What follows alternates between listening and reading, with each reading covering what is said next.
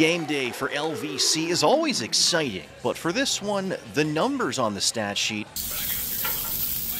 aren't always the most important. Between 600 and 700, but we make them fresh. During one basketball doubleheader every year, it's time for Hot Dog Frank Day. And anytime we beat Albright College, the hot dogs were on Hot Dog Frank. So the story goes back long before my time. Frank Oftismus and his wife Mary ran Frank's hot dog shop in the square in Annville for 45 years.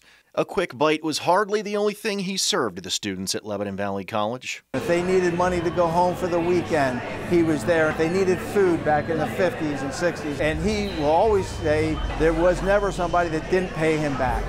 So it was always a great relationship. Everybody knew they could go to Hot Dog, and he was just a wonderful man. As a huge fan of Flying Dutchmen sports, Hot Dog Frank's support inspired an award at the school that's been given out each year since 1985. It's so humbling. I mean, I've worked here at Lebanon Valley College since I graduated. And Lebanon Valley College, frankly, has done a lot more for me than I believe I've done for Lebanon Valley College. The part of the yearly tradition that everyone seems to relish is the free hot dogs between the women's and the men's game, where students and alumni are once again welcomed in by Hot Dog Frank. Can you smell the hot dog? Few would have enjoyed the 1994 national championship win more than Hot Dog Frank, but sadly he died just 6 hours before the game tipped off.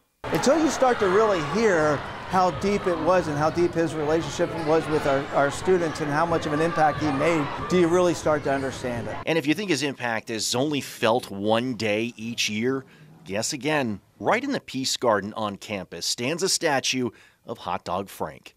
It's a favorite spot for LVC grads to take a picture, and it's even a stop on the college campus tour, complete with a national championship ring. He would have loved that. If he could have experienced that, that would have been kind of over the top for him. Alex Cawley, Fox 43.